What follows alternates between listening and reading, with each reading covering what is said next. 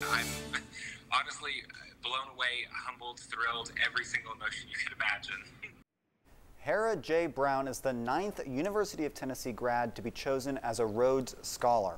Only 32 students win the award every year, and Brown is making history as the first transgender woman to be a Rhodes Scholar. Reporter Shannon Smith spoke with her about this accomplishment. Shannon?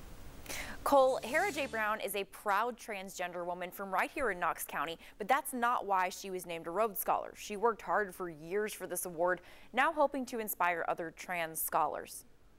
Hera Jay Brown graduated from UT in 2018. I did sociocultural anthropology and migration studies. She just found out she was chosen as a Rhodes Scholar. I'm honestly blown away, humbled, thrilled, every single emotion you could imagine. This is the second year in a row a Rhodes Scholar has been a recent UT graduate. That's rare.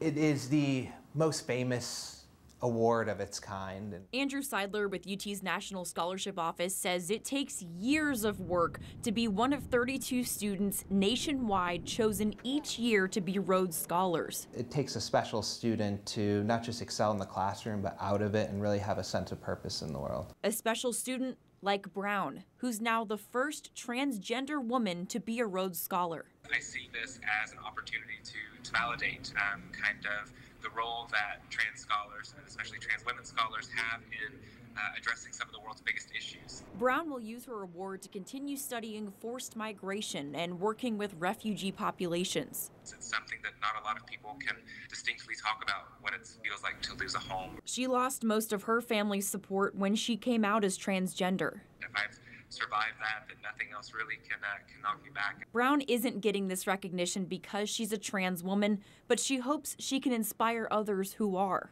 No matter how dark things seem or how lonely things may get, that there are people that are around you, that are going to be around you, and that will be around you to welcome you home. Brown finishes her current scholars program in Eastern Europe later next year, and she'll start her studies at Oxford University in England as a Rhodes Scholar next fall. Beth, Cole.